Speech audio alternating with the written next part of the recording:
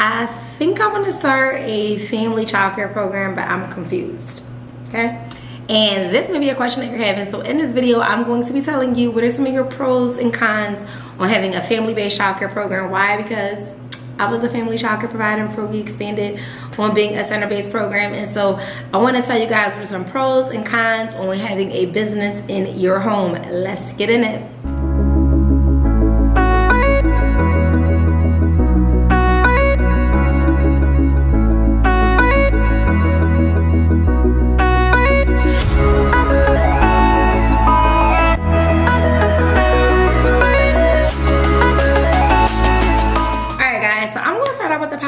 Because y'all know I always love to be positive, you know, and think in an optimistic space. And so we were a family-based childcare provider for about 8 years, right? So I have lived in a childcare program. I am a child that was born, not born, but I guess I would say raised in a childcare program. My mom started the daycare when I was about 4 years old, and I'm now 32.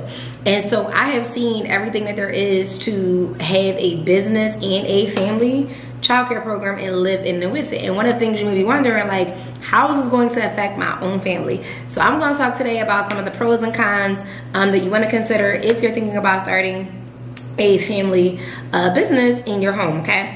So one of the first things I'm going to say is the pros is that the most obvious one is that it's convenient, right? So it's super convenient to start a family daycare in your home. Why? Because it's easier. The licensing is much more simplified than, you know, shopping for a building, buy a building, having all those regulations. The regulations to operate a licensed home daycare program that is much easier. It's much more simplified, right? It's convenient. You don't got to drive to work.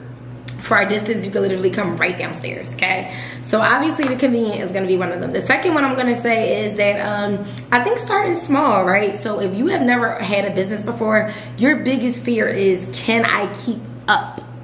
Like, can I afford, can I keep up with my bills at home and then my bills at this building, right? So that's one of the reasons why you're like, I can't even think about, you know, getting a building because I'm already, you know, basically might be living check to check, and you're trying to get on your feet, but you know that you don't have the financial means and or resources to get a whole location.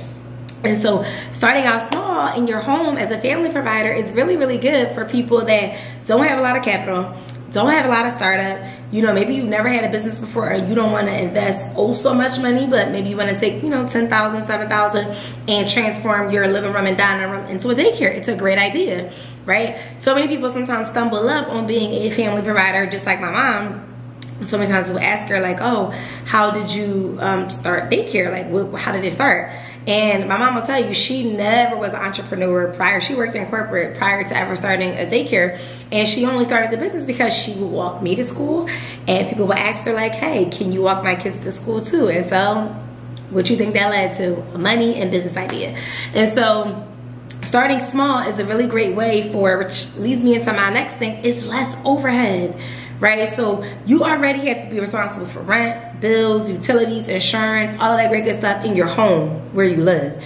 And so if you can designate an area, a play space, whether it's your living room, your dining room, your basement, if it's allowed, you know, in your area, in your state, then it's a great way for you to make money, start small, and the money that you're paying for rent. So let's just say your rent is, right now, I'm gonna say your rent might be $1,800. You already gotta pay $1,800 for rent. Why not let you start a business in your home, and instead of you know, you paying $1,800 out of this 9 to 5 that you're constantly in, your business, while you're in the comfort of your own home, will pay the $1,800, and it will be a business expense, and it will be a tax write-off, the same exact thing. So that'll be the first thing that I would just say is, you know, starting small. All right, guys, so another pro about starting a business in your family-based childcare program is going to be building your business, right? So let's say if you were just like me or just like us in our story, you never owned a business before. Like, you have no idea what it takes to manage staff, manage payroll, just manage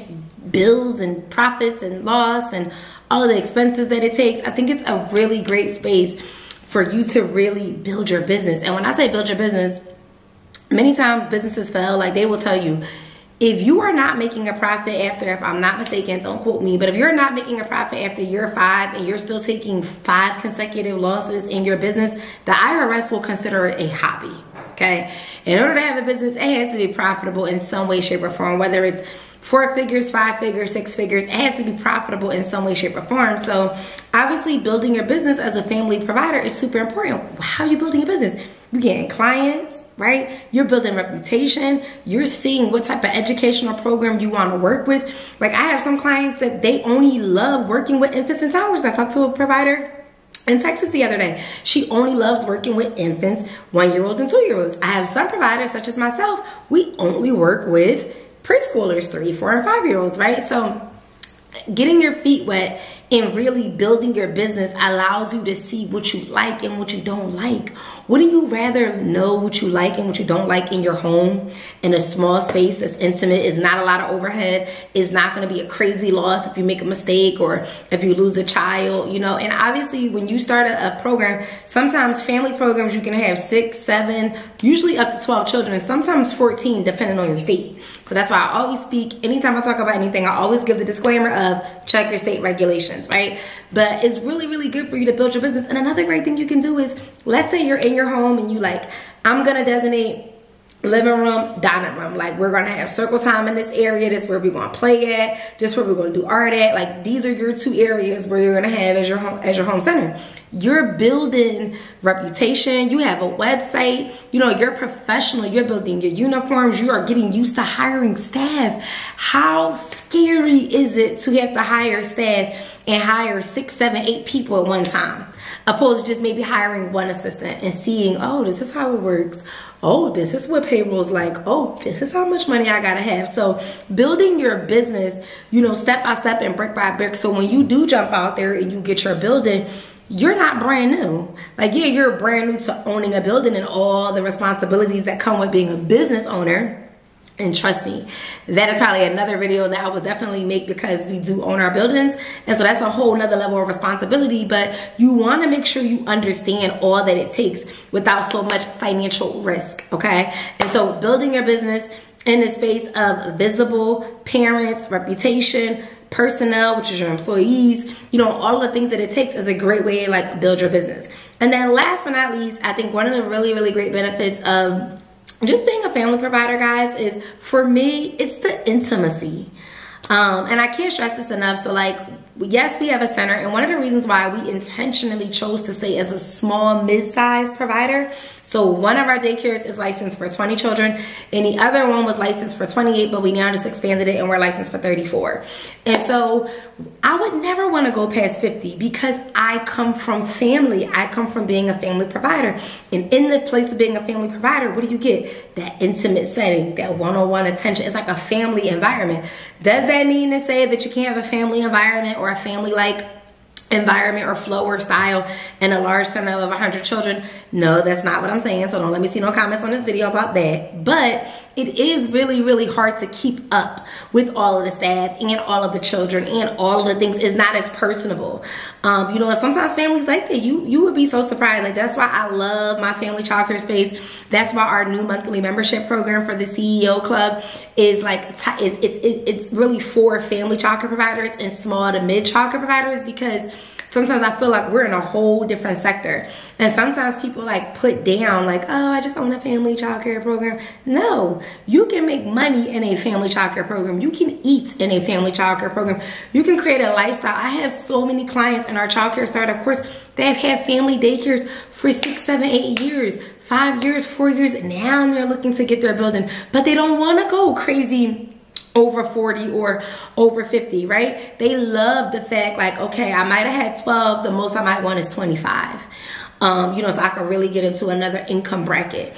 But that would just be my honest opinion when you're thinking about it. It's just, it keeps that intimacy, that personality. You know all of your families, you know, and it's really personable, especially for the younger children. All right, guys, so in any space that there comes with business, there's pros and there's cons. So now I'm gonna talk a little bit about what some of the cons are. And when you're owning a family childcare provider. So some of the cons are, which is the most obvious one, guys, it's in your home, right? So you have to open your home up to strangers, right? You have to see if your children or your husband or your spouse or your partner or whoever it is that's residing in your home, are they okay with you bringing strangers into your home? Because I'm telling y'all, when we started out as a family chocolate provider, first it started in the basement. Like, it was just the basement that was a family program. And then, of course, that grew. So then my mom changed it into a group. And when you're a group, or like they call a large group, you can have more than what family is. So it's like the in-between. You still didn't necessarily need a whole degree to operate that group program, but you needed, you know, more children, because more children come with more money, right? So your 6 or 7 kids as a family might have just been helping you break even, but group might have really been helping you bring the profit in, right? So in that space, we started out in the basement, and then it expanded to the living room and the dining room. And when it expanded to the living room and the dining room, that took over the house. And then we moved out of that house. This is after that 7 years, I'm telling you. We moved out of that house, my mom, my brother, and my dad and I, we moved out of that house, and my mom brought a home, and the whole home turned into a daycare center. So it wasn't just, it was the basement, the living room, the dining room, and then it was the bedrooms and the bathrooms that were upstairs. And so obviously one of the cons is that sometimes your home or your family can feel like that your home is taking over everything is daycare. Like, you don't really have a living room and a dining room no more, right? You don't really have a dining room and a personal eating space, or that nice dining room table, because children are constantly there. So those are some of, you know, that's a con that all right, so another con that I would say is when you have the family daycare is that it caps you off, right? So let's say that you start this business, you're getting some enrollment, people are hearing about you, you're getting good reputation, and now you may be at 10, 12, 11 kids, and now you're not necessarily making a profit, but you know, you're able to pay all your household bills. You're able to fund your lifestyle, is what they call it, right? But you're not like making enough to start saving and saving and saving, because we're just totally thinking about it's a one income household. And so a family daycare, sometimes it limits your cap off on your potential revenue. That's what I would say. And then so many people that have family daycare, as soon as like a year hit, 2 years hit, they're like, tag, I want to get a building. I want to get a building. Like, I can't make no more money. I'm limited on my money. They say I can only have this amount of kids, and I got kids on the wait list, and you know, I'm ready to jump out there. And so that's one of the cons, is that it limits you on your income. You know, especially if your business jumps out there like right out the park and you start making money off the bat, you know, it limits you. And so that's one of the things I would say that's also a con. Another con I would say is family boundaries. And this is a good one, right? And I'm being so real, because if y'all know me, y'all know I'm super real, I'm super transparent. Sometimes when you have a family program, and especially like if it's in your home, there's no boundaries on, you know, when it's work and when it's family. And I say that because I really, you know, value family time with my husband and my family, you know, and so there's no boundaries sometimes when it's home, you know, and work. And sometimes your children can feel like, oh my God, it's always daycare. Like, it just takes over your whole world, especially because your business is in your home, right? So having a designated space, like if your regulations allow for you to have your business in your basement, that's really, really great, because it's like when I'm down there, it's business. If I hire somebody, this is the door. Like, you don't go past this door. I remember even when we began to hire staff in our home, and it was a point in time, like, I'm gonna take y'all back all the way, where we only had 3 bedrooms upstairs, because the living room, the dining room, and the basement became daycare. So my brother and I had to share a room. So that we could have, you know, just the main 2 bedrooms, and then we had a living room in one of the bedrooms upstairs, because we had no living room space, right? Because now the living room is daycare. So, you know, sometimes it just takes over your life, and it takes over your world as a family. But, you know, with anything that there's struggle, like there's anything, that same business that may take over your world can fund your lifestyle, and it can fund you to have a wonderful life. You know, so that is the con, that it will like take over, but it's just boundaries, you know, and I really believe that you just set them, you know. So if you open up your daycare at 7:30 a.m., that means you open up dressed, you know, professionally, ready to, I absolutely hate this shirt, dressed professionally, you know, ready to rock and roll. That doesn't mean that you come down with your pajamas on, come down with your bonnet on. Like, no, you treat your business as a business, okay? So that's just one of the cons that I would say, is that, you know, it takes over your world, and having those boundaries, you know, for your family is really, really important. So you learn how to separate it early on. All right, guys, so if you like this video, let me know down in the comments, what are some things that you're thinking about if you're starting, you know, a family childcare program, and what do you think some of your pros and your cons are going to be, or really like what's your stuck space? Because I believe and I know that like, you're like, do I really want to bring this in my home? These are strangers, but you got to set up a system. So I remember having doors. I remember having like cutoff spaces. Like this is the door, it was locked, you couldn't go up the steps. This was the door, it was locked, you couldn't go down there. Like this is private and this is business and this is personal, you know? So let me know down in the comments if you guys like this video and what are some questions you have in regards to pros and cons in starting a family childcare program. And make sure that you like, comment, and subscribe if you want more of these videos or where they came from. Until next time.